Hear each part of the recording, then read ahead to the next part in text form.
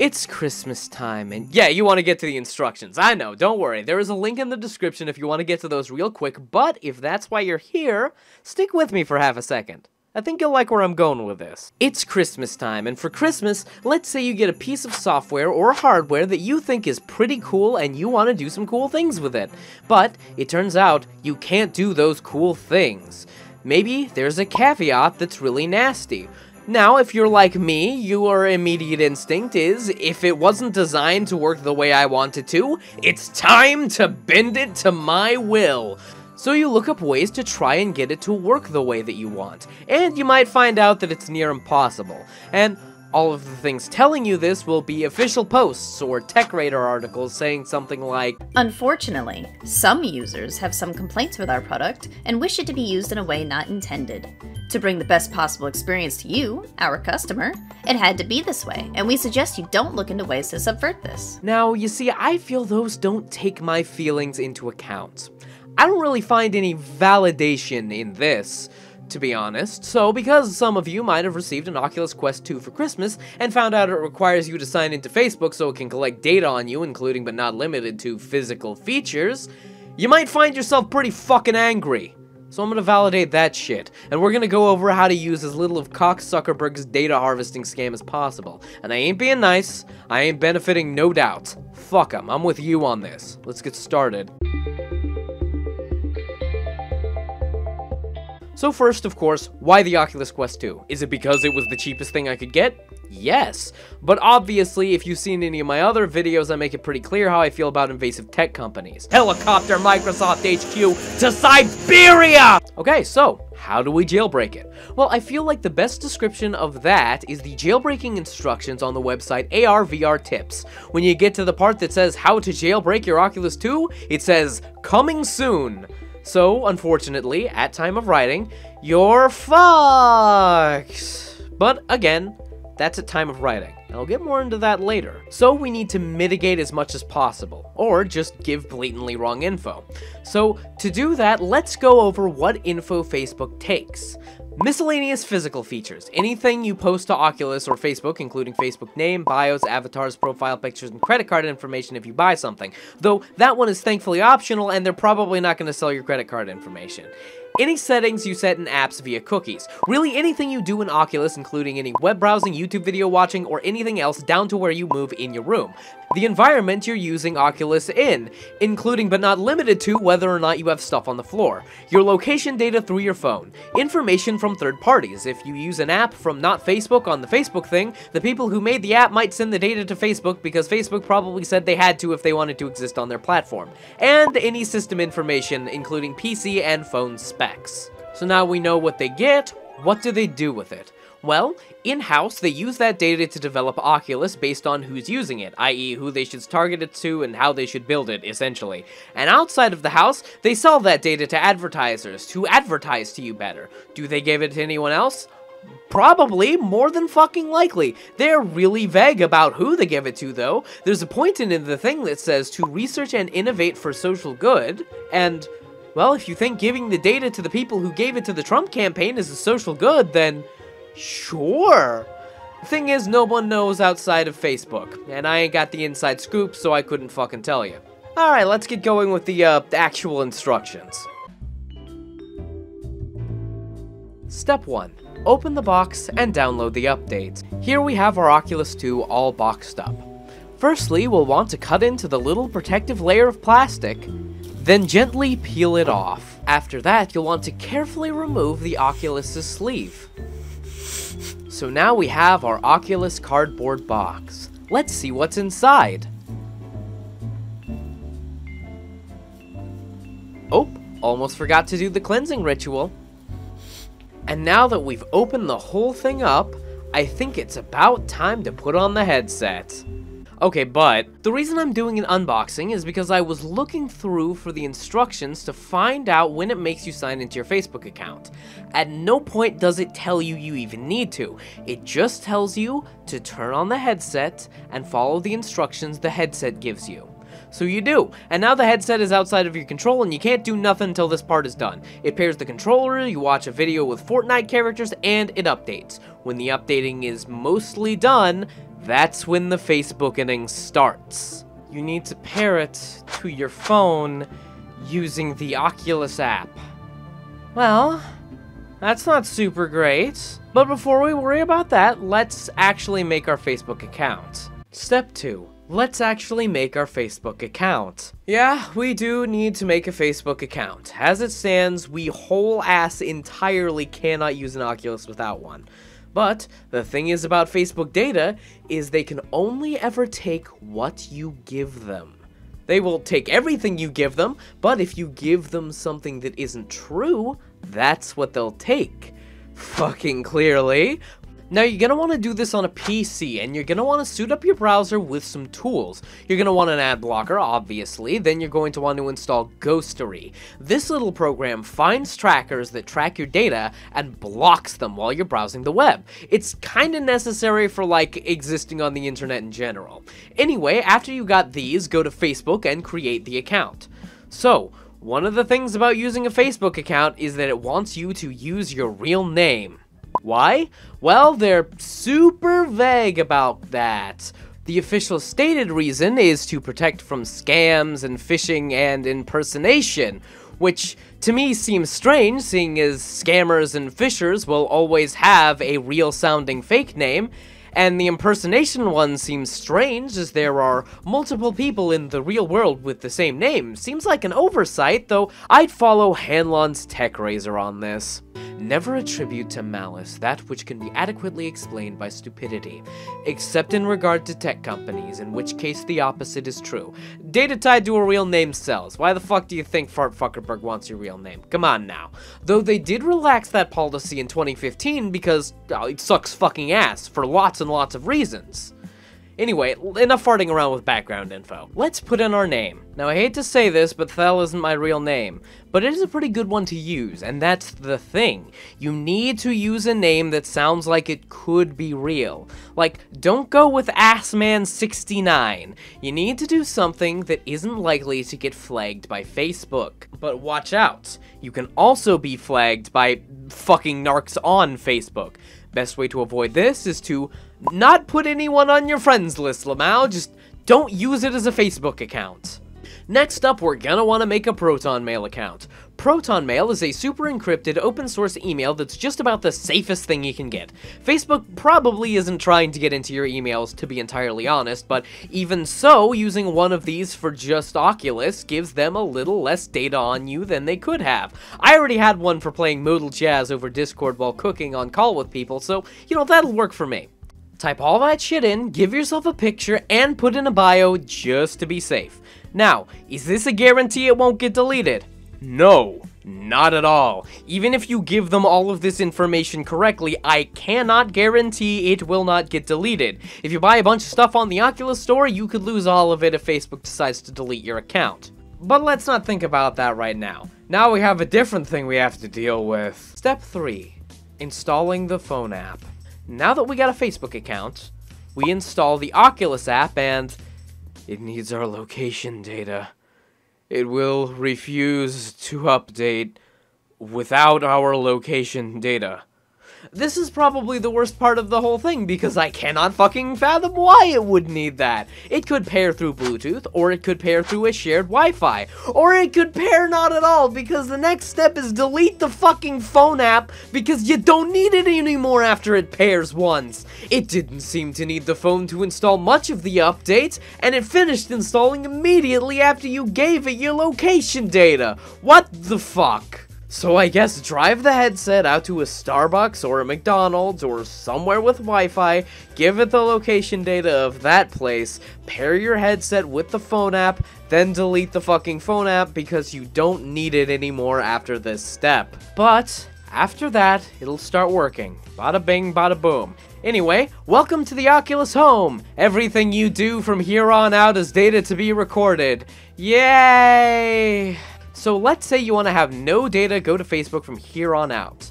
Well, unfortunately, you couldn't do this previously because it needed to update, but one way you could do it now is just unplug your router. If it can't connect to the internet, it can't send data.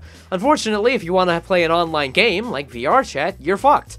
In fact, if you want to download a game, you're fucked. So if you want to use the Oculus alone, you're fucked. But you do have a Facebook account that is not in your name, so the data they're collecting and sending is about assman69 or whatever. Though, your IP is also getting logged. And I would suggest using a VPN, but there's no way to get one of those onto the headset. So... Step 5. Setting up and dealing with Oculus Link. Now, let's say you wanted to use it as a headset for your PC. And why wouldn't you? The VR games on the PC are the best ones out there, and the back-end software used to run them is pretty great. The software will talk to literally anything, including websites and just weird shit, like a program that turns Miku Miku Dance into a VR world space. It supports every headset, and isn't tied into Facebook at all. It's so good that originally my idea for mitigating Facebook on the PC was just use Steam VR, lamau. But, well, Oculus is a fucking stinker. Let's get into that. So the first thing you'll need is a PC that costs the same amount of money as the headset for the graphics card alone. If you got one of those lying around, great! So what you'll need to do is you'll get a cord that can connect the Quest to the PC. You can find one on Oculus's website for $80 fucking dollars? No, you do not need to pay $80 fucking dollars for a goddamn USB-C to USB 3.0 cable. I found this one for 20 bucks. The highest they go for anywhere else is maybe 40. This is not a special cable that is the only thing that works with the Oculus. This is a standard USB-C to USB 3.0 cable. They sell this shit to gut people who don't know what that is and don't know to look for other alternatives. It is 100% a disgusting goddamn whole-ass grift, and it is 0% surprising that they would do that. Anyway, the next step is, you need to install the Oculus app to your PC. This is an app that has 3 EXEs, all of which launch when you start your computer. Not when you open the app, when you start your computer. Which is, you know, super sus. And it's 10 fucking gigabytes. For what purpose? So I was going to say what you should do is make an outbound exception for your firewall for these 3 EXEs, so, you know, they can't upload anything from your computer. But, unfortunately, eventually this caused a weird bug where Oculus would think I hadn't checked the settings allowing SteamVR to run. And to be entirely honest, I don't even know if that would do anything. So, use a VPN. If you still don't know what that is in the year of our Lord 2020, essentially it's a thing that routes your internet data through a middleman and encrypts the fuck out of it so it can't be grabbed. And the person who's getting the data can't tell who it's from or who it's sending its data to. Even your ISP won't be able to see your shit. Nord, Express, Surfshark, Proton, any of them will work, though of course they cost a subscription fee, and this will really only stop them from getting your IP address. All the stuff that you still do on the Oculus will still be uploaded and sold as user data. Anyway, after you're done with that, you can launch Steam VR and play VR games through Steam. Valve has stated they will not sell your data, though they still track some, but that's, you know, it's better. But, and here's a problem with Steam VR, if the Oculus app catches something that it recognizes running in Steam, it'll automatically add it to your Oculus library and sometimes even run it through Oculus instead of Steam. But then again, Oculus kinda holds you hostage if you do have a choice, because it requires its horrible, invasive, resource-hogging software in an incredibly resource-heavy environment to run along with Steam VR. So if you don't want your games to lag, you're better off just running it through the Oculus app that can't fucking change resolution without restarting the whole program. Like, this thing makes me wish I was still using Windows Mixed Reality. Never thought I'd say that. But at least there, I could change the fucking settings at all! Basically, after a few weeks of testing, I can say, you're honestly better off just running everything through the Oculus app. Jesus Christ. Even though, yeah, it's overall a worse program, that instead of supporting everything on and off its platform, it is explicitly built to not do that. And, oh, I cannot tell you how much I hate that philosophy in the tech world. Oh, wait, I can! I do later in the video! And that's about all you can do. Those are the things that mitigate Facebook on the Oculus Quest, but I might have missed something obvious, and you'll probably find that in the comments. And if you know what that is, please post it in the comments. We're trying to help people here. But you might be saying, that shit isn't good enough. I want no Facebook. Fuck, dude. Same. completely agreed. But like I said, at time of writing, no one knows how to do that. But that doesn't mean there isn't hope. Let's talk about what people have been doing. So it started with Robert Long, the senior software engineer at Mozilla, not to be confused with the serial killer and rapist Bobby Joe Long that shows up when you Googled the name. Robert Long made a Twitter post with a bounty. I'm putting up a bounty. Anyone who can jailbreak the Oculus Quest 2 will get a $5,000 payout. I know, match that number, said Palmer Luckey, renowned shitbag and founder of Oculus, who added Tim Sweeney and Notch, other renowned shitbags. But the way I see it is if you take money from shitbags and do a service that helps a greater number of people, more fucking power to you. Take that goddamn money. And also, these guys. And if you guys have the fucking money to do it, hell yeah. Now, they're all being helped by a group called the XR Safety Initiative, or XRSI. These guys released a 45-page privacy framework to protect users' data in September that was vetted by academics and lawyers and everything. Whether any of the ghouls making VR will follow it is a big fucking question mark, but, you know, they put that out there. It's pushing for the electronic right to repair, which is an ongoing movement to push for legislation to force corporations to give people and repair shops the tools to repair and modify any devices, including, for instance, installing your own software on a headset you paid $300 fucking for. So XRSI set up a community to try and jailbreak the Oculus 2. And on October 26th, someone said they had. This claim was backed up by XRSI. Unfortunately, this was probably not true. On November 10th, a Reddit post pointed out how this jailbreak was probably bullshit. In one respect, because it was an experiment that multiple people tried, and hardly anyone could replicate it or get it to root. But also, because the guy who did it said he could boot Windows XP on it. And the hardware of the Oculus wouldn't do that without an emulator. But even if that was true, us basic bitches still don't have a way to get anything on there that isn't Facebook related. But there's another little bastion of hope. Germany is currently suing Facebook over, specifically, forcing you to use a Facebook account for Oculus. So we could see an unofficial jailbreak soon, or an official untethering. There's a lot of hope out there. But, right now, we are fucked. So basically, Oculus has made it as hard as possible to get through, and it seems to be paying off for them. Except for that fucking lawsuit, Lamau. But this might have led some of you to start thinking, maybe I'm getting mad at nothing. You know, I wouldn't be having these problems if I just played by the rules. No. I'm here to vindicate your feelings. Because it is bullshit. They don't need to do this, so why don't we talk about why?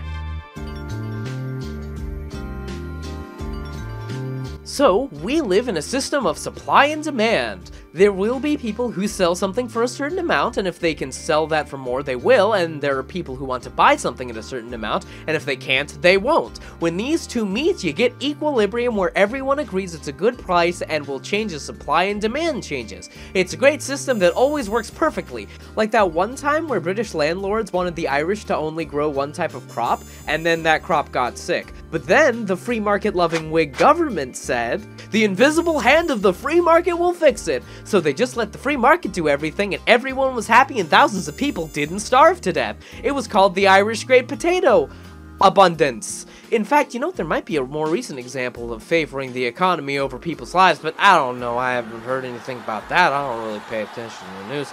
The reason I bring all this up is because the idea of supply and demand is kind of based off the idea that there will always be a limited amount of both supply and demand, because there will be limited resources for supply, and also making something will require some type of work. Software puts a wrench in this idea a little bit. While demand is still limited, and software does take a lot of work to make, if you make one piece of software, you can just copy it infinitely. There is an unlimited supply if you have the hardware to run it, and we're getting to the point where most people have some level of hardware that can run most things. And though the proponents of our system of course have a lot to say about freedom, the system itself is very authoritarian in nature. You either participate in it on its terms, or you fucking die in the cold. People who write software need to make money, because if they don't, the reward for all the legitimate hard work they do will be homelessness and potentially death. And it's fine they make money, they should, but of course, they need to make sure that stuff is in place so that people don't just give their friends an exact copy of the thing they had, or just have someone steal their codebase entirely and sell infinite copies of it. Because if someone does that, they don't make any money. And if they don't make any money, well... But needless to say, this encouraged ghouls who wanted to make $1 billion fucking dollars to descend like flies to this idea. Ghouls like William H. Gates, who, with his company Microsoft, gained a fun internal logo: Embrace, Extend, and Extinguish. Meaning they would find a niche that was populated by people giving a service for free, or not by Microsoft, do the thing that they were doing, and make their products only compatible with the one that they made to push everyone else the fuck out. The antitrust case filed against them for this specific thing in 2001 was started because retailers couldn't uninstall Internet Explorer and put something else on there if they wanted, which seemed like something that Microsoft was doing to hold a monopoly. The court found that they were also using these same tactics with every other operating system competitor too, specifically with their codebase C++ being described by Gates as being So broad, so deep, and so functional that most ISVs would be crazy not to use it. And it's so deeply embedded in the source code of many Windows apps that there's a huge switching cost to using a different operating system instead. It is this switching cost that has given customers the patience to stick with Windows through all our mistakes, our buggy drivers, our high TCO, our lack of sexy vision at times, and many other difficulties. That's how they do it. They have the tech geeks make some really good and cool things, then have the business and law ghouls make sure that no one else can have it. Needless to say, they could have just worked with everyone else, but they wanted a fucking monopoly. Like, this shit is why I'm afraid they're trying to pull a Disney by buying up Bethesda and all of these other game devs, because becoming a monopoly is just their MO. You know, when they're not firing union workers who won a court case against them, and selling technology to the fucking military.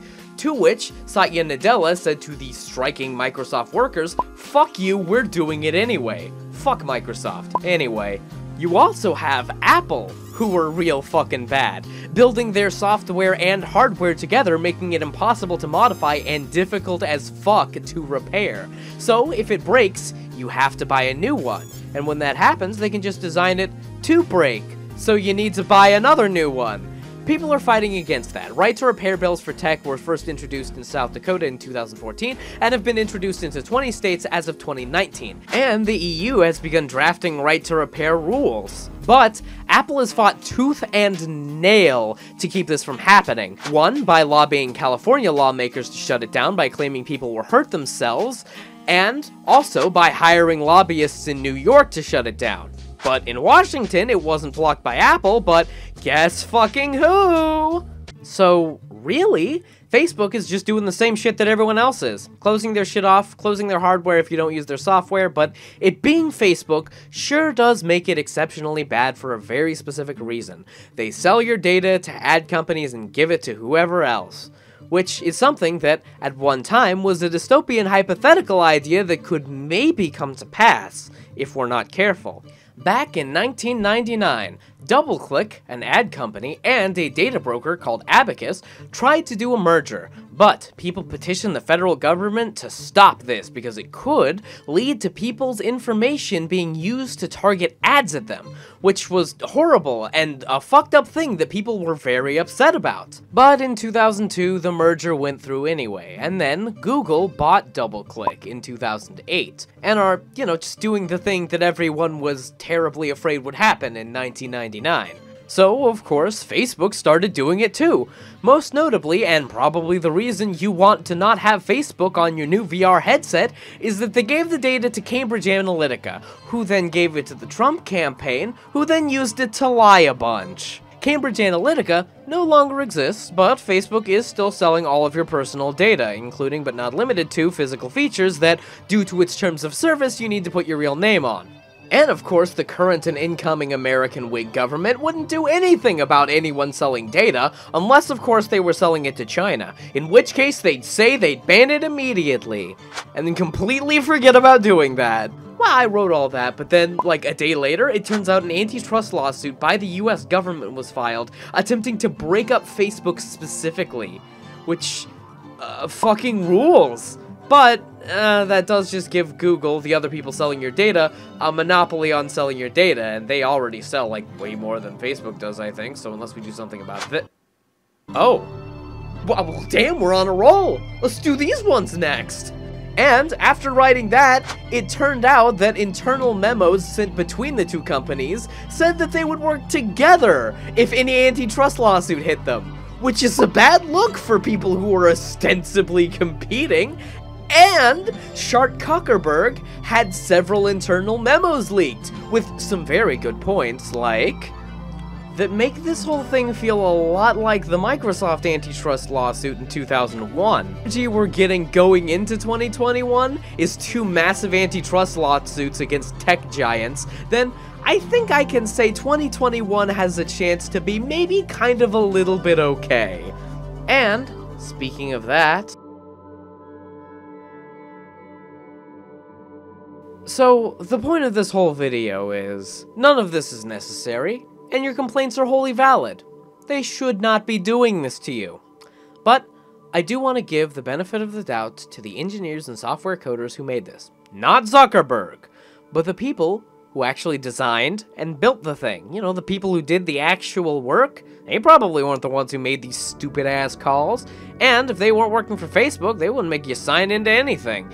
And it's a pretty good headset. The resolution is really good and the colors are super fucking vibrant. Like, everything looks really good in it. And one thing that really surprised me was the speakers aren't total dog shit. I mean, I'd still prefer my headphones, but these speakers get the fucking job done. Everything runs really well. There's finger tracking, which could work better, but honestly, I'm happy it's there at all. It's a very good headset. They did a very good job. But, well, that's not the feeling I'm here to vindicate. We all had a bad year. Even outside of the obvious, everyone seems to have several on top of everythings. I bet you got a heaping helping of bullshit to go with the garbage everyone was served up. My on top of everythings are several of my family members ended up with non-COVID but really bad medical conditions, some of which did not survive them. My cat died, and I got into a fucking car crash. Yes, this is the car that I was in. Thankfully, everyone walked away from it pretty much entirely unscathed. So, I think we do need some good vibes, and a lot of people are giving those, but I think what I need is to blow off some fucking steam. And what better target than Silicon Valley business schools? Even if they didn't have much to do with the bad shit some of the time. And, truth be told, originally I was going to make the ending of this video a lot more negative, but as I've been making the video, more and more stuff has come out that has just given me a lot of hope. Like, I've had to change several different things in the video because something good happened. So, I think we can go into the new year, not assuming it's going to be great, but assuming it might just be a little bit better. And, if things are a little bit better, it'll be just a little bit easier to make a world that doesn't suck so much fucking ass. Thanks for sticking around. Hey there, if you want more tech reviews and gadget tutorials, you might want to go somewhere else, because I don't do a lot of that. But if you like the video essay bits where I talked about the history of stuff, I do have a lot of those and intend to do a lot more in the future, especially if you want to hear about video games. In fact, I got another one coming up soon I think you're really gonna like. Speaking of like, subscribe, and comment, and all that jazz. See you next time!